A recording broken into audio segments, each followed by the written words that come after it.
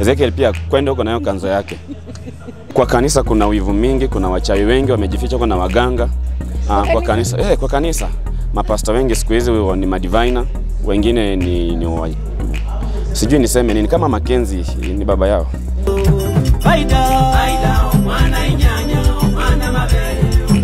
Heyo mambo vipi watu wangu wa Nairobi na Kenya mzima. This is the #1 online TV channel. I'm Hari Richie aka Vida Omwana Nyanya, the #1 romantic lawyer man. Keep on watching, subscribing and supporting to Stories at 255. Hey there, Doris Moto here and welcome to Stories at 254, home of entertaining entertainment where we educate you, entertain you and inform you at the same time. And today I'm super excited. I'm hanging out with the Vida hitmaker. Hi. Hi, how are you? Fine. Would you introduce? I'm Hari Richie, as you know, Vida, the #1 lawyer romantic man. Yes. Wow. So after umetoa ngoma kama yona ika trend everybody knows it. Hata mtu mwenye understand the language anaipenda na ana vibe to hit. How do you feel? Good. Good, I feel good and I thank God.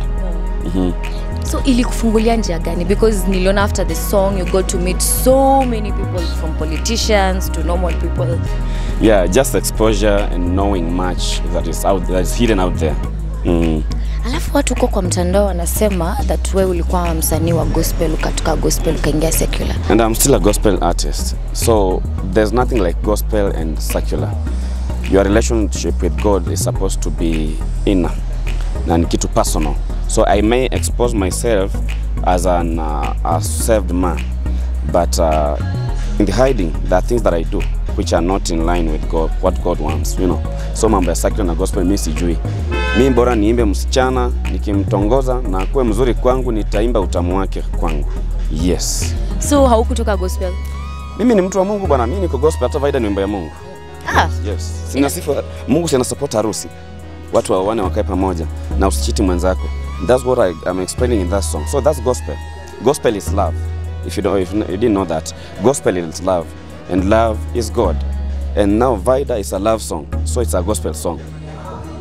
So why do you think most artists wanatokanga secular wanaingia gospel, wanatokanga gospel wanaingia secular? Kwa kanisa kuna wivu mingi, kuna wachawi wengi wamejificha, kuna waganga. Kwa kanisa, kwa kanisa mapasta wengi siku hizi ni madivina, wengine ni sijui niseme nini, kama Makenzi ni baba yao. Naona, so me I prefer hata nikiwa church nisijionyeshe niko church. Naweza kuwa niko church lakini wewe unaona siko church. That's why wakati niko hapa, wacha nikwambie, unaweza guess nini nimefanya the last 10 minutes? Siwezi jua. I was praying. Wow. But you can know that. Naona. So hiyo ni vitu personal zenye hatufai kujiexpose. So watu wako church wanajionanga wana overdo salvation. I think mimi nimeokoka lazima uvae suti kama mtu wa Pastor War na blanketi hata kama kuna jua. No bwana. Wokovu ni roho. Yes. Alafu kama hii story ya Pastor Ezekiel, una feel maybe kama government inajaribu kumpiga ama ni ukweli anafaa ku investigate?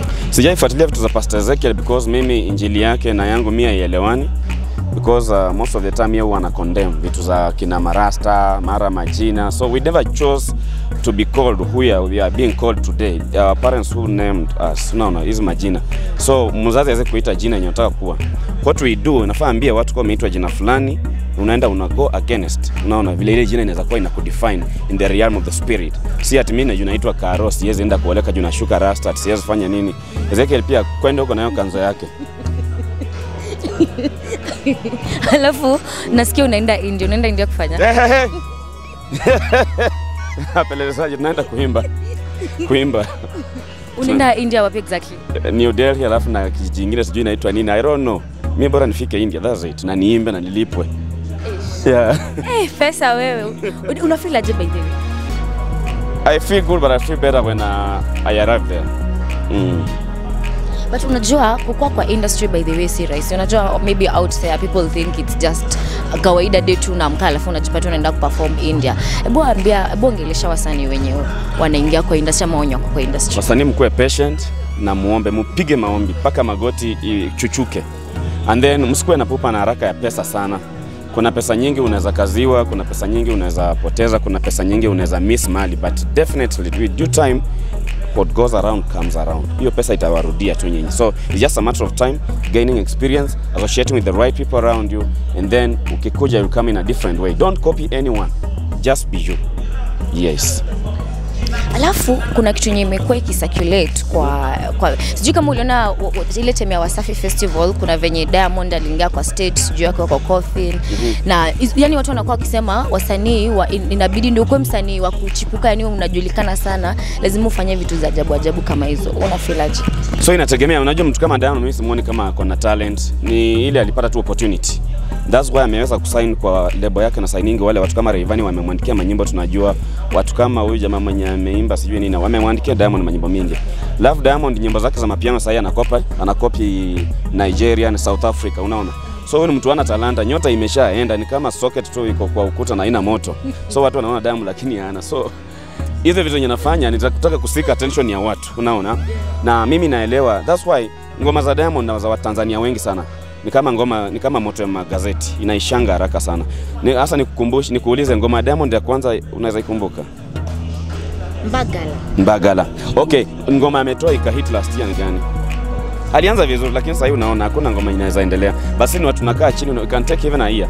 But wakati tuna release hiyo kitu, itasikizwa na itarelate na jamii na ina any news, unaona vitu kama. So that's what we are focused on. Na hizo vitu zenye Diamond anafanya za blood fact. Mimi simtambui by the way. Mimi sisikizangi nyimbo za Diamond. Mwenye anafuata Diamond ni mtu mwenye anataka tu pia kukua kama yeye. So me, he's not my hawezi ni motivate mahali, hawezi ni inspire with anything. Yeah. Na Bahati kuvaa dress. Bahati mgani? Kijana mdogo wa Mamarwa. Mwenye alikuwa anataka kuwa MP wa Mathare. MP member of parliament ama monthly period. Anyway, mimi sitaka kuongelea watu lakini I think ni kiki wanafanya ndio wapate mabrands na bibi yake. Najua sometimes muziki ikisha inabidi hata mimi kama muziki yangu ikisha mimi nitarudi kwa mjengo. Sasa yeye muziki jo imeisha, inabidi wafanye vitu za uchokora ndio wapate mabrands na vitu zingine. Sasa hiyo ni yao, mimi sitaki kuingilia maisha yao. Wafanye vizuri lakini wafanye wakijua wanazaa watoto kesho. Watoto watarudi kuwatch zile vitu. Na kama mzee na wisdom itakuwa imemuingia, aone kama ata feel comfortable to see their daughters or their granddaughters and sons doing the same. You know, when I support to do something that is going to educate and familiarize, na itakuwa iko na vile tuliraiziwa na familia yetu. We are Africans, let us keep the culture na dignity in the community. Tukimalizia kwa ngoma yako Vida, what is your favorite line? Vida. Unange huebindo. Unange huebindo means holler me, call me.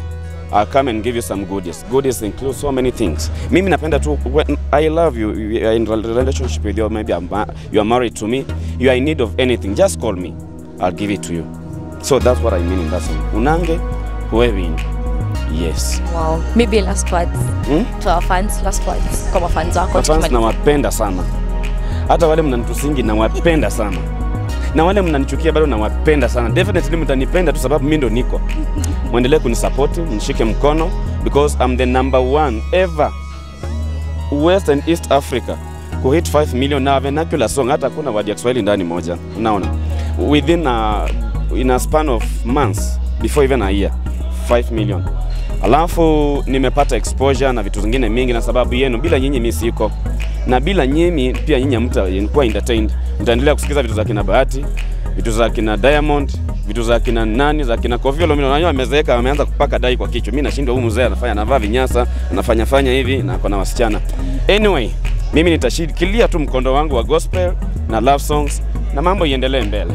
Thank you. Thank you. Subscribe to my YouTube channel and keep on supporting me. God bless you. Are you married? No. Can you marry me? Tutaongea hapo nyuma.